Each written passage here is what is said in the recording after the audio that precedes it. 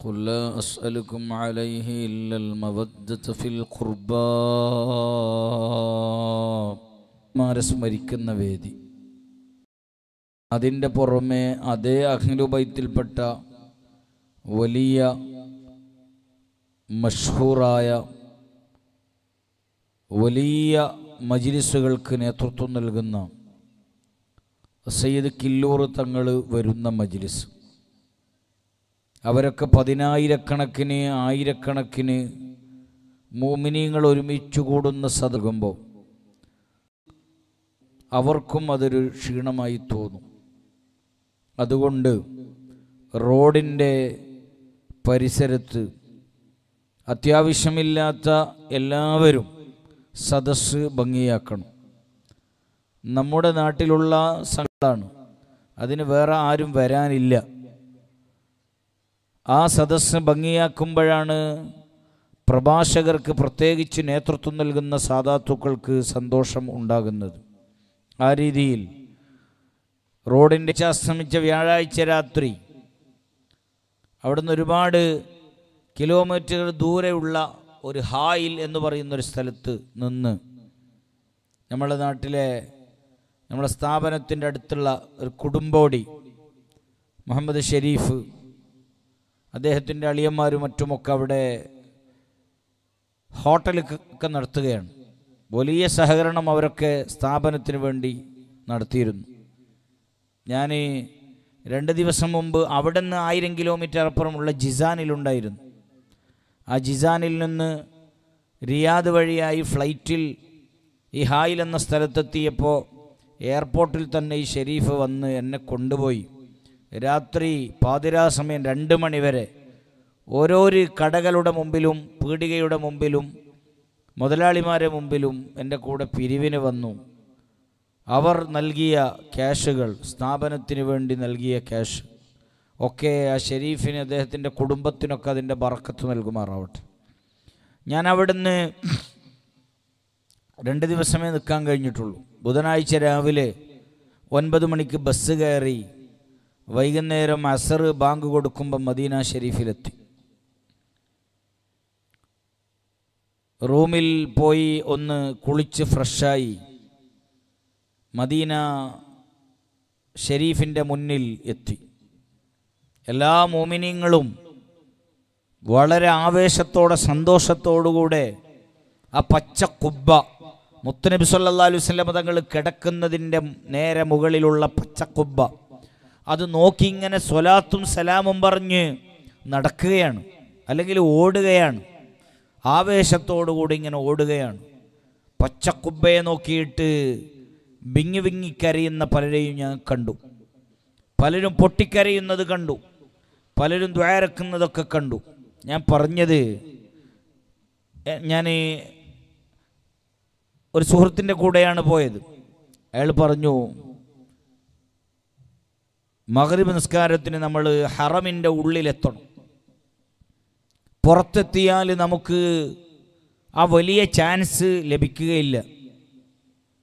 ആയിക്കോട്ടെ, അദ്ദേഹം പറഞ്ഞതുപോലെ, കാരണം എനിക്ക് കൂടുതൽ പരിചയമില്ല, വലിയ പരിചയമില്ല. അയാൾ അവിടെ ഉള്ള ആളാണ്. ഹറമിൻ്റെ ഉള്ളിൽ പോയി മഗ്രിബ് നിസ്കരിച്ചു. ആ മഗ്രിബ് നിസ്കരിച്ച് കഴിയുമ്പോൾ സലാം വീട്ടി 1-2 മിനിറ്റിൻ്റെ ടൈം മാത്രം, അല്ലെങ്കിൽ നിസ്കാരം കഴിഞ്ഞ ഉടനെ സ്വലാത്തുൽ ജനാസ എന്ന് വിളിക്കും, മയ്യത്ത് നിസ്കരിക്കും. ആ നിസ്കാരം കഴിഞ്ഞ ഉടനെ ജനങ്ങൾ തിക്ക് കൂട്ടുകയാണ്, തിരക്ക് കൂട്ടുകയാണ്. അവിടെ നിന്ന് കൊടുത്താലും മതി, അതിലങ്ങനെ ഒഴുകിപ്പോവും. ഞാൻ പെട്ടെന്ന് മനസ്സിലായില്ല ഉൾഭാഗം ഏതാണ്. ഞാൻ അയാളോട് ചോദിച്ചു, എല്ലാവരും തിരക്ക് കൂട്ടുന്ന ഒരു ഭാഗം മാത്രം, എല്ലാവരും തിക്ക് കൂട്ടുന്ന ഒരു ഭാഗം മാത്രം. അപ്പം പറഞ്ഞു, നമ്മളിപ്പോൾ ഇരിക്കുന്നത് അല്ലെങ്കിൽ നിൽക്കുന്നത് റെഡ് കളറുള്ള, ചുവന്ന കളറുള്ള കാർപ്പറ്റിലാണ്. ഇത് ഹറമിൻ്റെ ഏകദേശം ഭാഗങ്ങളാണ്. നേരെ അപ്പുറത്ത് പച്ച ഉള്ള ഒരു പ്രത്യേകമായ കാർപ്പറ്റ് ഉണ്ട്. അവിടെ 1 മിനിറ്റ് ഇരിക്കാൻ കഴിഞ്ഞാൽ അല്ലെങ്കിൽ ഒരു സെക്കൻഡ് ഇരിക്കാൻ കഴിഞ്ഞാൽ, ഒരു 2 റക്അത്ത് നിസ്കരിക്കാൻ കഴിഞ്ഞാൽ അത് വലിയ ഭാഗ്യമുള്ളതാണ്. ഞാൻ നേരെ മുന്നിലേക്ക് നോക്കുമ്പോൾ ഹബീബായ മുഹമ്മദുർ റസൂലുള്ളാഹി മുത്തുനബി സല്ലല്ലാഹു അലൈഹി വസല്ലമ തങ്ങൾ ഒരുപാട് കാലം പ്രസംഗിച്ച ഖുതുബ ഓതിയ മിമ്പർ കാണുന്നു. നേരെ അങ്ങോട്ടേക്ക് നോക്കുമ്പോൾ സ്വർണത്തിൻ്റെ ലിപികളാൽ എഴുതിയ ഒരു കൊട്ടാരം കാണുന്നു. ഞാൻ പിന്നെയും സൂക്ഷിച്ചു നോക്കുമ്പോൾ അവിടെ എന്ന രീതിയിൽ ഹബീബായ നബി സല്ലല്ലാഹു അലൈഹി വസല്ലമ തങ്ങളെ സഹായം ചോദിച്ച, തവസ്സുൽ ചോദിച്ച, ഇസ്തിഗാസ ചോദിച്ച ബൈത്തുകളൊക്കെ ഇന്നും ഈ 2017 ഏപ്രിൽ മാസത്തിൽ ഞാൻ അങ്ങനെ തന്നെ കാണുന്നു. എൻ്റെ മനസ്സിൽ വന്നു, ഇത് സൗദി അറേബ്യയാണ്. ഇവിടെ ഒരു നിലയിൽ ബിദ്അത്തിന്റെ ഭരണം ഉള്ള നാടാണ്, സുന്നത്ത് ജമാഅത്തിന്റെ എതിർകക്ഷിയുള്ള നാടാണ്. പക്ഷെ ഇപ്പോഴും റൗള ഷരീഫിൻ്റെ മുകളിൽ, ചുമരിൻ്റെ മുകളിൽ മുത്തുനബി സല്ലല്ലാഹു അലൈഹി വസല്ലമ തങ്ങളെ വഫാത്തായ മുത്തുനബിയെ വിളിച്ച് സഹായം ചോദിക്കുന്ന ബൈത്തുകൾ അങ്ങനെ എഴുതിയിരിക്കുന്നു. അങ്ങനെ റസൂലുള്ളാഹ് പ്രസംഗിച്ച അല്ലെങ്കിൽ ഖുതുബ ഓതിയ മിമ്പറിൻ്റെ ഇടയിലും മുത്തുനബി കിടക്കുന്ന റൗള ഷരീഫിൻ്റെ ഇടയിലുള്ള ആ പച്ച കാർപ്പറ്റ് പിരിച്ച സ്ഥലം, അവിടത്തേക്ക് ജനങ്ങൾ, വലിയ വലിയ പ്രായമുള്ള മനുഷ്യർ, 90 കഴിഞ്ഞവർ, 100 കഴിഞ്ഞവർ, 80 കഴിഞ്ഞവർ, 70, 60, 50, 40 കഴിഞ്ഞവരൊക്കെ അവരെ ആരോഗ്യം പ്രശ്നമാക്കാതെ, ആഫിയത്ത് പ്രശ്നമാക്കാതെ, ഒന്ന് എനിക്ക് അവിടെ എത്തണം, 1 മിനിറ്റ് അവിടെ ഇരിക്കണം, ഒരു 2 റക്അത്ത് അവിടെ നിസ്കരിക്കണം, ഒന്നവിടെ നിന്ന് റബ്ബിനോട് എൻ്റെ അപേക്ഷകളൊക്കെ പറയണം. കാരണം അത് വലിയ പവറുള്ള സ്ഥലമാണ്. മാബൈന ഖബരി വ മിമ്പരി റൗളത്തും മിർ റിയാദിൽ ജന്ന, സ്വർഗത്തിൻ്റെ തോപ്പാണെന്നാണ് മുത്തുനബി പഠിപ്പിച്ചത്. ഞാൻ കിടക്കുന്ന ഖബർ ഷരീഫിൻ്റെയും ഞാൻ ഖുതുബ ഓതിയ മിമ്പറിൻ്റെയും ഇടയിലുള്ള സ്ഥലം അത് റൗളയുടെ ഒരു ഭാഗമാണ്, സ്വർഗത്തിൻ്റെ ഒരു ഭാഗമാണ്. അവിടെ നിന്ന് ദ്വാരന്നാൽ റബ്ബ് സ്വർഗം തന്നാലോ, റബ്ബ് സ്വർഗത്തിലേക്ക് അടുപ്പിച്ചാലോ, സ്വർഗത്തിലേക്ക് കടക്കാനുള്ള വഴികൾ നമ്മുടെ മുന്നിൽ അള്ളാഹു സംവിധാനിച്ചാലോ, ആ രീതിയിൽ ജനങ്ങൾ തിരക്ക് കൂട്ടുകയാണ്. ഞാനും ആ തിരക്കിൻ്റെ പിന്നാലെ പോയി. എന്നിട്ടൊന്ന് 2 റക്അത്ത് നിസ്കരിച്ചൊന്നിരുന്നു ദ്വാരുന്നു. ബാക്കിൽ നിന്ന് വയസ്സന്മാർ പറയുന്നു, ഉസ്താദേ ഒന്ന് എഴുന്നേറ്റ് നിൽക്കണം, ഞങ്ങൾക്കും ഒന്ന് 2 റക്അത്ത് നിസ്കരിക്കണം, കാരണം സ്വർഗത്തിന് സമാനമായ സ്ഥലമാണ്. അതേ സമയത്ത് മുത്തുനബി സല്ലല്ലാഹു അലൈഹി വസല്ലമ തങ്ങൾ പറഞ്ഞു, മഞ്ചി പരിസരത്തുള്ളവർ, സുരുബയിൽ പരിസരത്തുള്ളവർ, അശ്ശരിയുടെ പരിസരത്തുള്ളവർ എല്ലാവർക്കും ചിലപ്പോൾ ആഫിയത്ത് കുറഞ്ഞതുകൊണ്ട്, അതിൻ്റെ വഴികളെല്ലാം മുടങ്ങിയതുകൊണ്ട്, സാമ്പത്തികമായ സംവിധാനമില്ലാത്തതുകൊണ്ട് റൗള ഷരീഫിൽ എത്താൻ കഴിയുകയില്ല. ആ റൗള ഷരീഫിലെത്തിയ കാരണം കൊണ്ടുള്ള സ്വർഗം ലഭിക്കാൻ ഇടയില്ലെങ്കിലും അവർക്ക് ഞാനൊരു ഓഫർ നൽകുന്നു. അവരുടെ നാട്ടിൻ്റെ മുന്നിൽ ഒരു റൗള ഷരീഫ് ഉണ്ട്, അവരുടെ പള്ളിയുടെ മുന്നിൽ ഒരു റൗള ഷരീഫ് ഉണ്ട്, അവരുടെ ടൗണിൻ്റെ മുന്നിൽ ഒരു റൗള ഷരീഫ് ഉണ്ട്. മജ്ലിസത്തുൽ ഇൽമി റൗളത്തും മിർ റിയാദിൽ ജന്ന ഷഫീഉനാ റസൂലുള്ളാഹി. ബാല്യക്കാരെ, പ്രിയപ്പെട്ട മുഅ്മിനീങ്ങളെ, ഹബീബായ മുത്തുനബിയുടെ കുടുംബത്തിൻ്റെ സ്മരണ പുതുക്കുന്ന, ആ കുടുംബത്തിലുള്ള വലിയ ദുആക്ക് ഉത്തരമുള്ള തങ്ങൾ വരുന്ന സദസ്സിൽ നമ്മൾ സദസ്സ് ഭംഗിയാക്കി ഇൽമിൻ്റെ മജ്ലിസിലിരിക്കുമ്പോൾ റബ്ബ് നമുക്ക് ആ കാരണം കൊണ്ട് റബ്ബ് നമുക്ക് സ്വർഗത്തിൻ്റെ വഴി എളുപ്പമാക്കിയാൽ, മംഫി ത്വരീഖിൽ തഅല്ലുമി യസ്ലുകു ഫഇലൽ ജിനാനി ലഹു ത്വരീഖുൻ സുഖിലാ. ഇൽമിൻ്റെ വഴിയിൽ ഒരാൾ പ്രവേശിക്കുമ്പോൾ അവനിക്ക് സ്വർഗം അടുക്കുകയാണ്, നരകം അവനിൽ നിന്ന് ദൂരെയാകുകയാണ്. അതുകൊണ്ട് തന്നെ കില്ലൂർ തങ്ങൾ വരുന്നതിന് മുമ്പ് സദസ്സൊന്ന് സമ്പന്നമാക്കണം. ആ മഹാനായ തങ്ങൾ വന്നിട്ട് അവിടെ നിന്ന് ദ്വാരക്കുമ്പോൾ, അവിടുത്തെ ഉപ്പാപ്പമാരെ വസീല ചെയ്ത് ദ്വാരക്കുമ്പോൾ നമ്മുടെ രോഗം മാറിയാലോ, ആ കാരണം കൊണ്ട് നമ്മുടെ വിഷമം വിഷമം മാറിയാലോ, ആ കാരണം കൊണ്ട് നമ്മുടെ കുടുംബത്തിൽ ഉള്ള പ്രയാസം നീങ്ങിയാലോ, അതുകൊണ്ട് ഹബീബായ നബി സല്ലല്ലാഹു അലൈഹി വസല്ലമ തങ്ങളുടെ കുടുംബം അവരാണ് നമുക്ക് ഭൗതിക ലോകത്തും പാരത്രിക ലോകത്തും കാവലായുള്ളത്. അഹ്ലു ബൈത്തി കസഫീനത്തി നൂഹിൻ, ഒരു കാലഘട്ടത്തിൽ വലിയ അപകടമുണ്ടായിരുന്നു, വലിയ മുസീബത്ത് ഉണ്ടായിരുന്നു, വലിയ രീതിയിലുള്ള ക്ഷാമങ്ങൾ ഉണ്ടായിരുന്നു. അത് ആരുടെ കാലഘട്ടത്തിലാണ്? ശൈഖുൽ അംബിയാ നൂഹ് നബി അലൈഹിസ്സലാമിൻ്റെ കാലഘട്ടത്തിലാണ്. ജനങ്ങൾ ഭയന്നുപോയി, ജനങ്ങൾ മരണത്തിന് മുഖാമുഖം കണ്ടുപോയി. ഇനി എൻ്റെ മുന്നിൽ രക്ഷയില്ല, ഇനി എനിക്ക് ജീവിതമില്ല, ഇനി എനിക്ക് സന്തോഷമുള്ള ലൈഫ് ഇല്ല. കാരണം ആ രീതിയിലുള്ള വലിയ സുനാമി റബ്ബ് അവിടെ ഇറക്കി, ആ രീതിയിലുള്ള വലിയ നാശം അല്ലാഹു ഇറക്കി. എല്ലാവരും ഭയന്ന് വിറക്കുമ്പോൾ റബ്ബ് പറഞ്ഞു, യാ നൂഹ്, ഓ നൂഹ് നബിയേ, ഒരു കപ്പലുണ്ടാക്കണം, ഒരു ഷിപ്പ് ഉണ്ടാക്കണം. അതിലേക്ക് നിങ്ങൾ ഹിദായത്തിൻ്റെ വഴിയിലേക്ക് നിങ്ങൾ വിളിക്കണം. ആ കപ്പലിൽ കയറിയവരെ ഞാൻ ഒരിക്കലും നടപടിയെടുക്കുകയില്ല, ശിക്ഷിക്കുകയില്ല, അവർ ആ നാശത്തിലൊരിക്കലും വീഴുകയില്ല. അങ്ങനെ തൗഫീഖുള്ളവർ, ഭാഗ്യമുള്ളവരൊക്കെ കപ്പലിൽ കയറി. വലിയ വെള്ളപ്പൊക്കം വന്ന ആ രാജ്യത്ത്, വലിയ രീതിയിലുള്ള ഇടങ്ങേറ് വന്ന ആ രാജ്യത്ത്, അവിടെ എല്ലാവരും നശിച്ചപ്പോഴും, എല്ലാവരും വിഷമവും ബുദ്ധിമുട്ടുകളും അനുഭവിച്ചപ്പോഴും ആ കപ്പലിൽ കയറിയവർക്ക് ഒരു വിഷമം വന്നിട്ടില്ല, ഒരു നഷ്ടം വന്നിട്ടില്ല, ഒരു നാശം വന്നിട്ടില്ല. അതുപോലെ ആ നൂഹ് നബി അലൈഹിസ്സലാം ഇന്ന് ഇല്ലെങ്കിലും, അവിടുത്തെ കപ്പൽ ഇന്നില്ലെങ്കിലും, ഹബീബായ മുത്തുനബി സല്ലല്ലാഹു അലൈഹി വസല്ലമ തങ്ങൾ നമ്മളെ പഠിപ്പിച്ച ഒരു വിഷയമാണ്. ഹബീബായ മുത്തുനബി സല്ലല്ലാഹു അലൈഹി വസല്ലമ തങ്ങൾ നമ്മളെ പഠിപ്പിച്ച ഒരു വിഷയമാണ്. അഹ്ലു ബൈത്തി കസഫീനത്തി നൂഹ്. നമ്മൾ ആകാംക്ഷയോടെ പ്രതീക്ഷിച്ചു കൊണ്ടിരുന്ന മഹാനായ സയ്യിദ് അവറുകൾ നമ്മുടെ വേദിയിൽ കടന്നു വരുന്നു. അല്ലാഹു അക്ബർ, അല്ലാഹു അക്ബർ, അല്ലാഹു അക്ബർ, ലാ ഇലാഹ ഇല്ലല്ലാഹു വല്ലാഹു അക്ബർ, അല്ലാഹു അക്ബർ വലില്ലാഹിൽ ഹംദ്. ഹബീബായ മുത്തുനബി സല്ലല്ലാഹു അലൈഹി വസല്ലമ തങ്ങൾ പഠിപ്പിച്ചതാണ് അഹ്ലു ബൈത്തി കസഫീനത്തി നൂഹിൻ.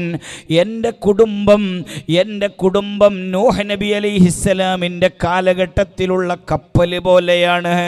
അവിടെ മരണത്തിന് മുഖാമുഖം കണ്ടവർ, അവിടെ നാശം മുന്നിൽ വന്നിട്ട് വല്ലാതെ വെപ്രാളപ്പെട്ടിട്ട് മരണത്തിന് മുഖാമുഖം കണ്ടവർ, ഇനി എൻ്റെ മുമ്പിൽ ജീവിതത്തിൻ്റെ യാതൊരു വഴിയുമില്ലെന്ന് പേടിച്ച് വിറക്കുമ്പോൾ ആ കപ്പൽ റബ്ബ് മുന്നിൽ കൊണ്ടുപോയി. അതിൽ രക്ഷയുടെ വഴിയുണ്ട്, അതിൽ സുരക്ഷയുടെ കവചമുണ്ടെന്ന് പറഞ്ഞതുപോലെ ഈ കാലഘട്ടത്തിൽ ഒരു കപ്പലുണ്ട്, ഈ ആഖിർ സമാനിൽ ഒരു ഷിപ്പ് ഉണ്ട്.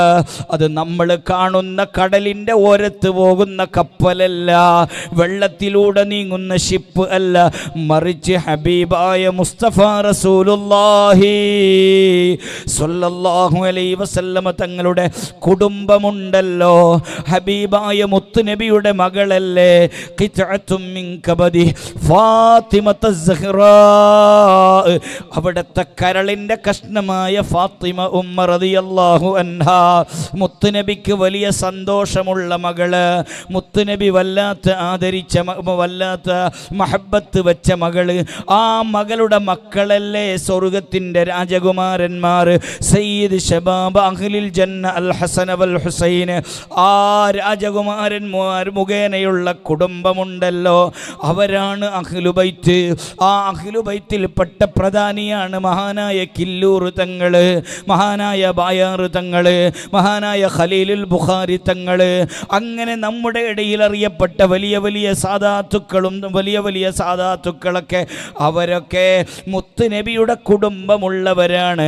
ഹബീബായ മുത്തുനബി സല്ലല്ലാഹു അലൈഹി വസല്ലമ തങ്ങൾ പറഞ്ഞു, നൂഹ് നബിയുടെ കാലഘട്ടത്തിൽ നേരിടുന്ന പ്രതിസന്ധിയേക്കാളപ്പുറം, ആ കാലഘട്ടത്തിൽ നേരിടുന്ന പ്രശ്നങ്ങളെക്കാളപ്പുറം, മറ്റ് അമ്പിയാക്കളുടെ കാലഘട്ടത്തിൽ വന്ന പ്രശ്നങ്ങളെക്കാളപ്പുറം വലിയ പ്രശ്നങ്ങൾ, ഈമാനിൻ്റെ പ്രശ്നങ്ങൾ, ഹിദായത്തിൻ്റെ പ്രശ്നങ്ങൾ, ആദർശത്തിൻ്റെ പ്രശ്നങ്ങൾ, ഭൗതിക ലോകത്തുള്ള പ്രശ്നങ്ങൾ, പാരത്രിക ലോകത്തുള്ള പ്രശ്നങ്ങൾ, അതൊക്കെ നിങ്ങളെ മുന്നിൽ വരുമ്പോൾ നിങ്ങൾക്കവിടെ ഒരു കാവലായി ആരെങ്കിലും വേണ്ടേ?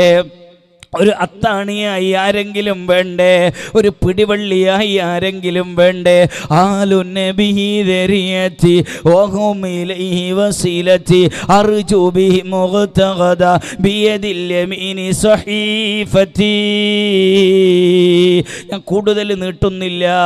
നമ്മളൊക്കെ വിശ്വാസപരമായി അംഗീകരിക്കുന്ന ഇമാമാണ് ഇമാമുന ശാഫിഈ റളിയല്ലാഹു അൻഹു. വലിയ ആലിമാണ്, വലിയ മഹാനാണ്.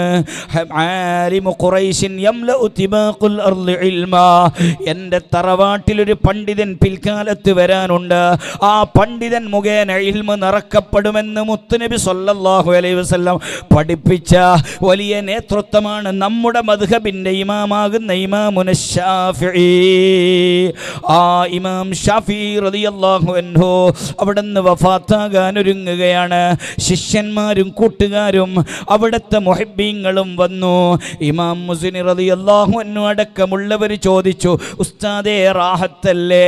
ജീവിതത്തിൽ ഒരു കറാഹത്ത് പോലും ചെയ്യാത്ത ഉസ്താദ്, ഇൽമുമായി, അമലുമായി, ഇബാദത്തുമായി, മറ്റുള്ള വളായിഫുകളുമായി നീങ്ങാൻ തൗഫീഖ് ലഭിച്ച തങ്ങളാകുന്ന ശാഫിഈ തങ്ങൾ സന്തോഷമുള്ള സമയമല്ലേ? ആഖിറമാകുന്ന വിജയത്തിൻ്റെ ലോകത്തിലെത്തിപ്പെടാൻ പോകുകയല്ലേ എന്ന് ചോദിക്കുമ്പോൾ വേദനയോടെ, അല്ലെങ്കിൽ പേടിയോടെ, അല്ലെങ്കിൽ മറ്റുള്ളവർക്കൊരു പാഠമെന്ന നിലയിൽ അവിടെ നിന്ന് പറഞ്ഞു, നിങ്ങൾ പറഞ്ഞ സന്തോഷമൊന്നും എൻ്റെ കൽബിലില്ല, ആ റാഹത്തൊന്നും എൻ്റെ കൽബിലില്ല. ഞാനും വല്ലാത്ത പേടിയിലാണ്, ഞാനും വല്ലാത്ത ബേജാറിലാണ്. അസ്ബഹതു മിനദ് ദുനിയാ റാഹില വഇഖ്വാനി മുഫാരിഖ വസൂഇ അഅമാലി മുലാഖിയ വഇലല്ലാഹി റാജിഅ. ഈ ഭൗതിക ലോകത്തു നിന്ന് ഞാൻ യാത്ര പോകുകയാണ് മയ്യത്ത് കട്ടിലിലൂടെ. അവിടുന്ന് എത്തപ്പെടുന്ന ഒരു കേന്ദ്രമുണ്ട്. ഇവിടെ ഞാൻ എനിക്ക് പനിയുണ്ടെന്നറിഞ്ഞപ്പോൾ, അസുഖമുണ്ടെന്നറിഞ്ഞപ്പോൾ, ആഫിയത്ത് കുറവാണെന്നറിഞ്ഞപ്പോൾ എന്നെ നോക്കാൻ നിങ്ങൾ വന്നില്ലേ? എന്നെ ശുശ്രൂഷിക്കാൻ ആളുകളുണ്ടല്ലോ, എൻ്റെ സുഖവിവരമറിയാൻ ആളുകളുണ്ടല്ലോ. പക്ഷെ ഞാൻ മയ്യത്ത് കട്ടിലിൽ പോയി ഒരു സ്ഥലത്ത് കിടക്കുമ്പോൾ അവിടെ എനിക്ക് ആരും ഉണ്ടാകുകയില്ലല്ലോ. അവിടെ എൻ്റെ കൂട്ടുകാരൊക്കെ എന്നെ വിട്ടുപിരിയുമല്ലോ. എൻ്റെ ജീവിതത്തിൽ ഞാൻ ചെയ്ത തെറ്റുകളെ കണ്ടുമുട്ടുന്ന റബ്ബിൻ്റെ കോർട്ട് എൻ്റെ മുന്നിലുണ്ട്. റബ്ബിൻ്റെ കോടതി എൻ്റെ മുന്നിലുണ്ട്. എന്നിട്ട് അവിടുന്ന് പേടിയോടെ അങ്ങനെയൊക്കെ പറഞ്ഞെങ്കിലും വഇലല്ലാഹി റാജിഅ, എൻ്റെ റബ്ബ് എനിക്ക് മാപ്പ് ചെയ്യുമെന്ന പ്രതീക്ഷയോടെ പറഞ്ഞിട്ട് അവിടുന്ന് കരഞ്ഞിട്ട് എനിക്ക് റബ്ബിൻ്റെ കോടതിയിലെത്തുമ്പോൾ ഒരു ആശയുണ്ട്, ഒരു പ്രതീക്ഷയുണ്ട്. എൻ്റെ കൽബിൽ ഒരു വല്ലാത്ത രീതിയിലുള്ള നിരാശയിൽ നിന്ന് മാറ്റിയിട്ട് ഒരു ആശ എൻ്റെ കൽബിലുണ്ട്. അതെന്താണ്? കിതാബുകൾ നൽകപ്പെടുമ്പോൾ എൻ്റെ വലം കയ്യിൽ കിട്ടിയാലേ എനിക്ക് സ്വർഗം കിട്ടുകയുള്ളൂ, എനിക്കവിടെ വിജയം ലഭിക്കുകയുള്ളൂ.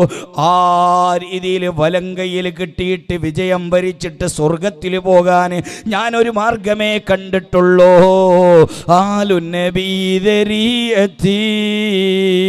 മുത്തുനബി സല്ലല്ലാഹു അലൈഹി വസല്ലമ തങ്ങളുടെ കുടുംബ പരമ്പരയിലുള്ള സയ്യിദന്മാര്, തങ്ങന്മാര്, മഹാനായ കില്ലൂർ തങ്ങൾ, അള്ളാഹു ആഫിയത്തുള്ള ദീർഘായുസ് നൽകുമാറാവട്ടെ.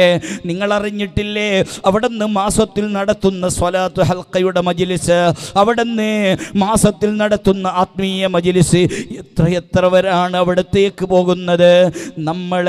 നമ്മുടെ BC റോഡ് ടൗണിൽ നിന്ന് അവിടെ എത്തണമെങ്കിൽ മണിക്കൂറുകൾ വേണം. ഒരറ്റത്തു നിന്ന് പിന്നൊരു അറ്റത്തേക്ക് അവിടെ എത്തണം.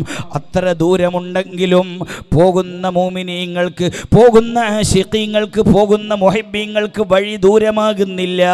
സമയം നഷ്ടപ്പെടുന്നത് അവർക്ക് വിഷയമല്ല. ബാക്കിയുള്ള സമയങ്ങളുടെ കാര്യങ്ങളൊന്നും അവർ ചിന്തിക്കുന്നില്ല. ആ സവിധത്തിലേക്ക് എത്തണം. എല്ലാ ഇംഗ്ലീഷ് മാസത്തെ ആദ്യത്തെ വെള്ളിയാഴ്ചയാണെന്ന് തോന്നുന്നു, വെള്ളിയാഴ്ച രാത്രിയാണെന്ന് തോന്നുന്നു. അവിടെ എത്തിയാൽ എൻ്റെ വിഷമങ്ങൾ മാറും, എൻ്റെ പ്രയാസങ്ങൾ മാറും, എൻ്റെ രോഗങ്ങൾ ശിഫയാകും. ഡോക്ടർ പറഞ്ഞിട്ടുണ്ട് ഇതിന് പ്രതിവിധിയില്ലെന്ന്. എൻ്റെ ടെൻഷൻ്റെ കാര്യം മറ്റുള്ളവരെ ബന്ധപ്പെട്ടപ്പോൾ പറഞ്ഞു ഇതിന് മരുന്നില്ലെന്ന്. എൻ്റെ ബാക്കിയുള്ള പ്രയാസം പറഞ്ഞപ്പോൾ പലരും പറഞ്ഞു ഇതിന് പരിഹാരമില്ലെന്ന്. ഞാൻ എൻ്റെ ലോകത്തിൻ്റെ നേതാവായ മുത്തുനബി നേതൃത്വം നൽകുന്ന കില്ലൂറിലുള്ള മജ്ലിസിൽ പോയാൽ എൻ്റെ രോഗം മാറും, എൻ്റെ വിഷമങ്ങൾ മാറും. കാരണം മുത്തുനബി സല്ലല്ലാഹു അലൈഹി വസല്ലമ തങ്ങളുടെ പേരിലുള്ള സ്വലാത്ത്, അതും മുത്തുനബിയുടെ കുടുംബമാണ് പറയുന്നത്. അതിമിസ്വലാത്ത് അലൻ നബി മുഹമ്മദി ഫഖബൂലുഹാ ഹതുമുൻ ബിലാ തറദ്ദുദി അഅമാലുനാ ബൈനൽ ഖബൂലി വറദ്ദിഹാ ഇല്ല സ്വലാത്ത് അലൻ നബി മുഹമ്മദി. ഹബീബായ മുത്തുനബി സല്ലല്ലാഹു അലൈഹി വസല്ലമ തങ്ങളുടെ മദ്ഹുകളും ബഹുമാനങ്ങളും അവിടുത്തെ പേരക്കുട്ടികൾ പറയുമ്പോൾ, അവിടുത്തെ മക്കൾ പറയുമ്പോൾ, അവിടുത്തെ പുള്ളിമാർ പറയുമ്പോൾ അത് ഉപ്പാപ്പക്ക് വലിയ സന്തോഷമല്ലേ? അത് ഉപ്പാപ്പ ഏറ്റെടുക്കുമല്ലോ, അത് ഉപ്പാപ്പ നോക്കുമല്ലോ, അത് ഉപ്പാപ്പ നിയന്ത്രിക്കുമല്ലോ. പുള്ളിമാര് പറയുമ്പോൾ ഉപ്പാപ്പമാര് ഏത് വിഷമമുണ്ടെങ്കിലും ചോക്ലേറ്റ് കൊണ്ടുവരുന്നത് കാണാറില്ലേ? മഞ്ച് കൊണ്ടുവരുന്നത് കാണാറില്ലേ? മിഠായികൾ കൊണ്ടുവരുന്നത് കാണാറില്ലേ? കളിക്കുന്ന സാധനം 5 മിനിറ്റ് കൊണ്ട് പൊളിക്കുന്നതാണെങ്കിലും അതൊക്കെ കൊണ്ടുവരുന്നത് കാണുന്നില്ലേ? അതുപോലെ മദീനയിൽ വിശ്രമിക്കുന്ന ലോകത്തിൻ്റെ നേതാവ്, അവിടുത്തെ മുന്നിലേക്ക് അവിടുത്തെ മക്കളും പേരമക്കളും കുട്ടികളും, ആ കുട്ടികളിൽ പ്രഗത്ഭനായ കില്ലൂർ തങ്ങൾ അവിടുത്തെ ആവശ്യങ്ങളും നമ്മുടെ ആവശ്യങ്ങളും നമ്മുടെ രോഗങ്ങളും പ്രയാസങ്ങളും സങ്കടങ്ങളും പറഞ്ഞാൽ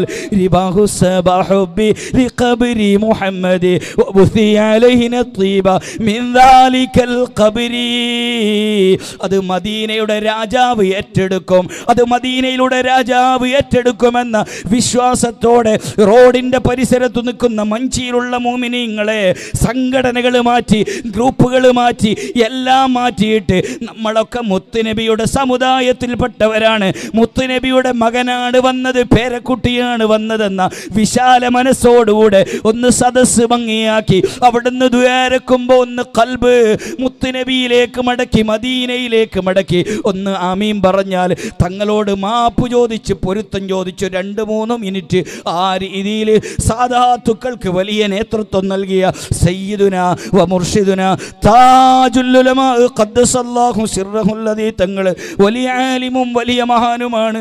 ഇവിടെ നിന്ന് എനിക്ക് ഓർമ്മയുണ്ട്, ഇതേ സ്റ്റേജിൽ നിന്നാണ് ഞാൻ പ്രസംഗിച്ചത്. മഹാനായ മഞ്ചി ഉസ്താദ് ഇവിടെ ഉണ്ട്, തലയ്ക്ക് തങ്ങളെന്നുണ്ട്.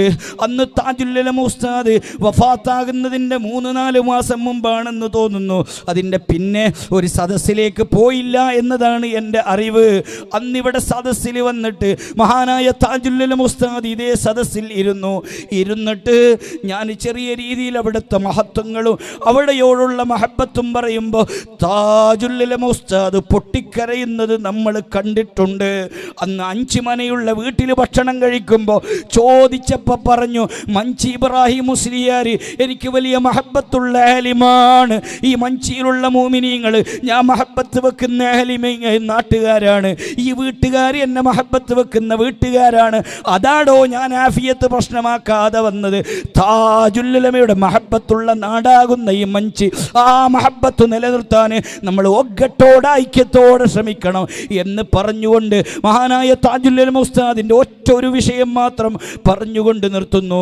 അവിടുന്ന് അവസാനം അവിടുന്ന് എന്ത് ചെയ്തു? വഫാത്താകുന്ന ഒരു സന്ദർഭം എനിക്ക് ഓർമ്മയുണ്ട്. ആ വഫാത്താകുന്നതിൻ്റെ അന്ന് രാവിലെ 6 മണി സമയത്ത് ഞാൻ എന്ത് ചെയ്തു? ശൈഖുന മഞ്ചി ഉസ്താദിന് ഫോൺ ചെയ്തു. തങ്ങൾ ഉസ്താദിനോട് മാപ്പ് ചോദിച്ചു. ഇത് മാത്രം പറഞ്ഞ് ഞാൻ നിർത്തട്ടെ.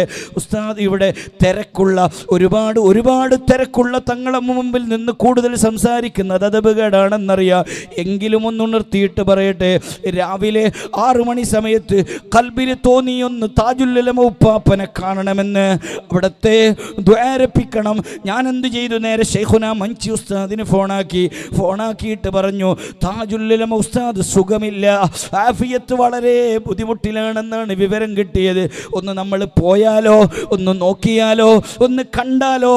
ഉസ്താദ് എന്ന് പറഞ്ഞു, എനിക്ക് തിരക്ക് വിഷയമല്ല, എന്നെ കാണാൻ പലരും വരുന്നുണ്ട്, പക്ഷെ എൻ്റെ ഉസ്താദിനെ കാണാൻ അതൊന്നും എനിക്ക് തടസ്സമല്ലെന്ന് പറഞ്ഞ് ഉസ്താദ് കൂടി, ഞങ്ങളുടെ കൂടെ, ഞങ്ങൾക്ക് നേതൃത്വമായി കൂടി.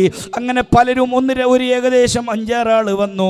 എന്നിട്ട് ഞങ്ങൾ എന്ത് ചെയ്തു, നേരെ പോയി മഹാനായ താജുൽ ഉലമ ഉസ്താദിൻ്റെ വീട്ടിലെത്തിയപ്പോൾ വഫാത്തായ ആ ടൈമാണ്, അല്ലെങ്കിൽ വഫാത്തായിട്ടില്ല, എൻ്റെ ഓർമ്മ പെട്ടെന്നൊരു ഓർമ്മ കിട്ടുന്നില്ല.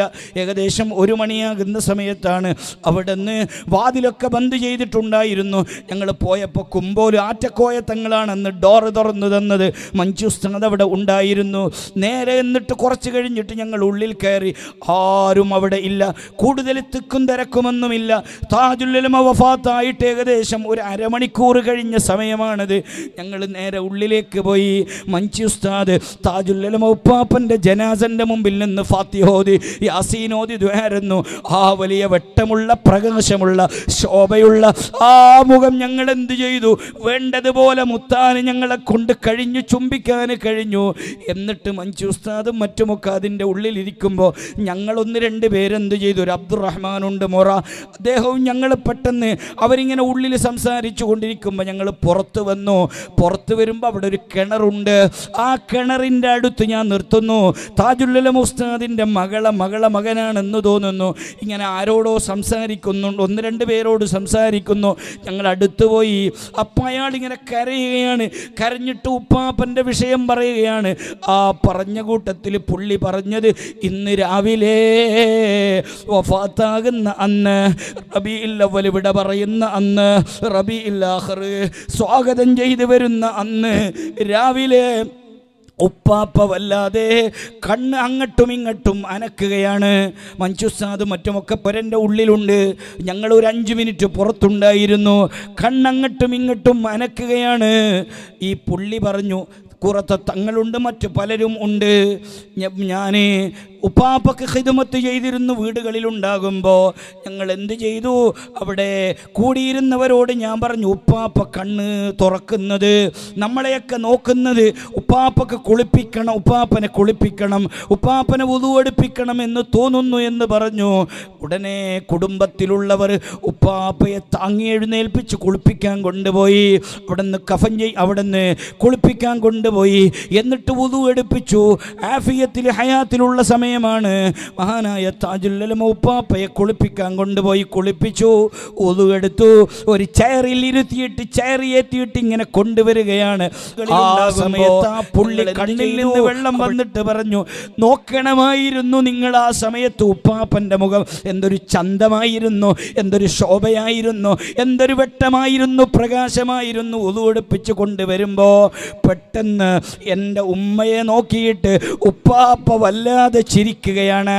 എൻ്റെ ഉമ്മയെ നോക്കിയിട്ട് വല്ലാതെ ചിരിക്കുകയാണ്. എൻ്റെ ഉമ്മയെ മാത്രം, അതായത് താജുൽ ഉലമ ഉസ്താദിൻ്റെ മകളെയോ അല്ലെങ്കിൽ മകളെയോ ആണെന്ന് തോന്നുന്നു, ഇങ്ങനെ നോക്കി ചിരിക്കുകയാണ്. പെട്ടെന്ന് എൻ്റെ ഉമ്മ ആ വീട്ടിലുള്ള സ്റ്റെയർ കേസ് കയറിയിട്ട് മുകളിലേക്ക് ഓടി. ഒരു പെട്ടിയിൽ നിന്നൊരു സാധനം എടുത്തുകൊണ്ട് വന്നു. ഒരു കടലാസിൽ പൊതിഞ്ഞ, തൊട്ടയിൽ പൊതിഞ്ഞ ഒരു സാധനം കൊണ്ടുവന്നു. താജുൽ ഉലമ ഉപ്പാപ്പൻ്റെ മുന്നിൽ കൊണ്ടുവച്ചു. ഞങ്ങൾ ചോദിച്ചു ഉമ്മനോട്, എന്താണ് നിങ്ങളെ മാത്രം ഉപ്പാപ്പ നോക്കിയത്? നോക്കിയപ്പോൾ നിങ്ങൾ പൊട്ടിക്കരഞ്ഞത്, കരഞ്ഞിട്ട് നിങ്ങൾ മുകളിലേക്ക് ഓടിയിട്ട് കൊണ്ടുവന്നത് എന്താണെന്ന് ചോദിക്കുമ്പോൾ എൻ്റെ ഉമ്മ പറഞ്ഞു, അല്ലെങ്കിൽ താജുൽ ഉലമയുടെ പുള്ളിയായ മഹദി ബീവി പറഞ്ഞു, 20 വർഷം മുമ്പ് ഉപ്പാപ്പ ഹജ്ജിന് പോയി. എന്നിട്ട് ഉള്ളാളത്ത് വന്നിട്ട് പിന്നെ കരുവന്തുരുത്തിയിൽ വന്നു. രാത്രി ഞാനുണ്ടായിരുന്നു അവിടെ. താജുൽ ഉലമ ഉസ്താദ് അവിടെ ചെയറിൽ ഇങ്ങനെ ഇരിക്കുകയാണ്. വഴിയിൽ പോകുന്ന ആ റൂമിൻ്റെ വഴിയിൽ താജുൽ ഉലമ ഉപ്പാപ്പൻ്റെ മുന്നിൽ നിന്ന് എൻ്റെ ഉമ്മ പറഞ്ഞു, 20 വർഷം മുമ്പ് ഹജ്ജിന് പോയി വന്നു. ഞാൻ എന്ത് ചെയ്തു, ഉപ്പാപ്പക്ക് ചൂടുവെള്ളം വേണമെന്ന് പറഞ്ഞു ചൂടുവെള്ളം കൊടുത്തു. ആ കൊടുക്കുമ്പോൾ എന്നെ അടുത്ത് വിളിച്ചിട്ട് സംസം വെള്ളം തന്നു, കാരക്ക തന്നു. എന്നിട്ട് പറഞ്ഞു, ആ ബാഗ് എടുക്കടി എന്ന് പറഞ്ഞു. ബാഗ് എടുക്കാൻ പറഞ്ഞു. ഞാൻ ബാഗ് എടുത്തു. എടുത്തു കൊടുത്തു. ആ ബാഗിൻ്റെ ജിപ്പ് എടുക്കാൻ പറഞ്ഞു. അതിൻ്റെ ചിപ്പ് ഞാനുമെല്ലാം ഊരിയപ്പോൾ അതിൽ നിന്നൊരു കടലാസിൽ പൊതിഞ്ഞ, ഒരു തൊട്ടയിൽ പൊതിഞ്ഞ ഒരു സാധനം തന്നിട്ട് പറഞ്ഞു, മോളെ ഇതെനിക്ക് ഏറ്റവും വലിയ സന്തോഷമുള്ള സാധനമാണ്. ഇത് നീ നഷ്ടപ്പെടുത്താൻ പാടില്ല, ഇത് മിസ്യൂസ് ആക്കാൻ പാടില്ല. ഒരു ദിവസം നിന്നോട് ഞാൻ ചോദിക്കുമ്പോൾ, നിന്നെ നോക്കുമ്പോൾ ഞാൻ യാത്രയാകുന്ന ഒരു ദിവസമുണ്ട്, അന്ന് നീ ഇത് തന്നേക്കണം മോളെ. ഞാൻ ഉപ്പാപ്പ പറഞ്ഞതുപോലെ നോക്കിയിട്ടില്ല, ഇതുവരെ അതിനെ നഷ്ടപ്പെടുത്തിയിട്ടില്ല. ആ സാധനമാണിതെന്ന് പറഞ്ഞിട്ട് ഉപ്പാപ്പൻ്റെ മുന്നിൽ വെച്ചു. തൊട്ട മാറ്റി, കടലാസ് മാറ്റി. ആ കടലാസ് മാറ്റി തുറക്കുമ്പോൾ അതെന്തായിരുന്നു? സംസം വെള്ളത്തിൽ മുക്കിയ കഫൻ തുണിയായിരുന്നു അത്. അന്ന് യാത്ര പോകുന്ന താജുൽ ഉലമയ 2 പതിറ്റാണ്ട് മുമ്പ് എടുത്തു വെച്ച് പുതിയാപ്പളയെ പോലെ മർഹബൻ അഖിലം വസഹല ബി മലക്കൽ മൗത്തി അസ്റായീലാകുന്ന മലക്കിനെ സ്വാഗതം ചെയ്ത് പുതിയാപ്പള പോകുന്ന യാത്ര പോലെ പോകാനുള്ള ഡ്രസ്സായിരുന്നു, വസ്ത്രമായിരുന്നു, കഫൻ തുണിയായിരുന്നു. ആ താജുൽ ഉലമ ഉസ്താദ് ആശീർവദിച്ച, നേതൃത്വം നൽകിയ, ദ്വാരെന്ന വന്ന വഅള് പറഞ്ഞ സംഘടനയാണ് SSF. ആശീർവദിച്ച സംഘടനയാണ് SSF. ദ്വാരെന്ന സംഘടനയാണ് SSF. അതിനുവേണ്ടി പ്രവർത്തിക്കണമെന്ന് പറഞ്ഞ സംഘടനയാണ് SSF. അതിൻ്റെ വിഷയത്തിൽ എല്ലാവരുടെയും സഹകരണങ്ങളും പ്രവർത്തനങ്ങളും അധ്വാനങ്ങളും സപ്പോർട്ടുകളും ഉണ്ടാകണം. അതിൻ്റെ ആസ്ഥാന മന്ദിരം വരുമ്പോൾ നിങ്ങളാൽ കഴിയുന്ന സഹായങ്ങളൊക്കെ സയ്യിദ് തങ്ങൾ ഉസ്താദ് മുഖേന എല്ലാവരും നൽകണം എന്ന് മാത്രം പറഞ്ഞുകൊണ്ട് മഹാനായ തങ്ങൾ ഉസ്താദിനോട് ഇത്രയൊക്കെ സംസാരിച്ചതിൽ ക്ഷമ ചോദിച്ചുകൊണ്ട് നമ്മുടെ അടുത്ത സ്ഥാപനം ദാറുൽ അശ്ശരിയ ഒക്കെ നിങ്ങൾക്കൊക്കെ അറിയും. അതിൻ്റെ ഹനീഫി സനദാന സമ്മേളനം 5-ാം തീയതി വെക്കേണ്ടി വന്നു. അതുകൊണ്ട് തന്നെ തങ്ങളെ നമ്മൾ വിളിച്ചിട്ടുമില്ല. ഇല്ലെങ്കിൽ അന്ന് അവിടെ സ്വലാത്താണ് എന്ന് വിവരം കിട്ടി. വിളിക്കാൻ വേണ്ടി ആണ്ടിൻ്റെ പിന്നെ ഈ സമയത്ത് എങ്ങനെയെങ്കിലും വിളിക്കണമെന്ന് കരുതി. ഞാനിപ്പോൾ സൗദിയിൽ പോയിട്ട് ഏകദേശം 2 മാസമായി, 2-3 ദിവസം മുമ്പ് വന്നത്. അപ്പോൾ 5-ാം തീയതി അവിടെ സ്വലാത്തുണ്ടെന്ന് വിവരം കിട്ടി. മഹാനായ കോട്ടൂർ ഉസ്താദൊക്കെ വരുന്നു എന്നറിഞ്ഞു. അള്ളാഹു അവർക്കൊക്കെ വന്ന് ആ മജ്ലിസിനൊക്കെ നേതൃത്വം നൽകാനുള്ള എല്ലാ ഹിമ്മത്തും ആഫിയത്തും തൗഫീഖും നൽകുമാറാവട്ടെ. ഇൻഷാ അല്ലാഹ് തങ്ങൾ ഉസ്താദിൻ്റെ നേതൃത്വത്തിലുള്ള ഒരു ആത്മീയ മജ്ലിസ് ഇൻഷാ അല്ലാഹ് ദാറുൽ അശ്ശരിയിൽ വളരെ പെട്ടെന്ന് ഉണ്ടാകും എന്ന് സന്തോഷ വാർത്ത അറിയിക്കുന്നതോടൊപ്പം ഇൻഷാ അല്ലാഹ് 5-ാം തീയതി നമ്മുടെ സമാപന പരിപാടി നടക്കുന്നു. 3-ാം തീയതി റിഫായിയ റാത്തീബ് മഗ്രിബിൻ്റെ ശേഷം നടക്കുന്നു. 4-ാം തീയതി ചെറിയ വഅലിൻ്റെ പരിപാടികളൊക്കെ നടക്കുന്നു. അതൊക്കെ ഈ കഴിഞ്ഞ ഉസ്താദിൻ്റെ ആണ്ട് നേർച്ചയൊക്കെ ഭംഗിയായി വിജയിപ്പിച്ചത് ഈ പരിസരത്തുള്ള മോമിനീങ്ങളാണ്. അതോടൊപ്പം ഈ മഞ്ചിയിലുള്ള ചെറുപ്പക്കാർ, ബാല്യക്കാർ ഒക്കെ വന്ന് എല്ലാ പ്രവർത്തനത്തിനും മറ്റൊക്കെ മുൻപന്തിയിലുണ്ടായിരുന്നു. ഈ ബാല്യക്കാരെ കൂട്ടിയിട്ടുള്ളൊരു മീറ്റിംഗ് ഇന്നാണ് നമ്മൾ കരുതിയത്. ഇവിടെ പരിപാടി ഉള്ളതുകൊണ്ട് മഞ്ചിക്കാരെ പരിഗണിച്ചിട്ട് അത് നാളെ മഗ്രിബിലേക്ക് മാറ്റിയിട്ടുണ്ട്. നിങ്ങളെല്ലാ ബാല്യക്കാരും ഉമറാക്കളും ആ മീറ്റിങ്ങിലേക്ക് വരണം, ആ പരിപാടികളൊക്കെ വിജയിപ്പിക്കണം എന്ന് പ്രത്യേകമായി അറിയിച്ചുകൊണ്ട് ഇൻഷാ അല്ലാഹ് ഇനിയും ആരെങ്കിലും ബാക്കിയുണ്ടെങ്കിൽ സദസ്സിൽ വന്ന് സദസ്സ് ഭംഗിയാക്കണം എന്ന് അറിയിക്കുന്നു. ദുആ വസിയത്തോടെ തങ്ങൾ ഉസ്താദും നമ്മൾക്കും നമ്മുടെ സ്ഥാപനത്തിനും കുടുംബത്തിനും ബർക്കത്തിനു വേണ്ടി ദ്വാരക്കണമെന്ന് താഴ്മയോടുകൂടി അപേക്ഷിച്ചുകൊണ്ട് വാക്കുകൾ കൂടുതലായതിൽ ക്ഷമ ചോദിച്ച് നിർത്തുന്നു.